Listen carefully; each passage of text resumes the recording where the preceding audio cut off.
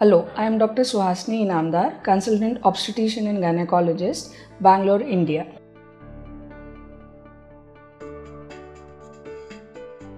Why ovulation makes a woman look attractive? Is it a myth or a reality? So, to come on to this question, let me tell you first, nature is really great.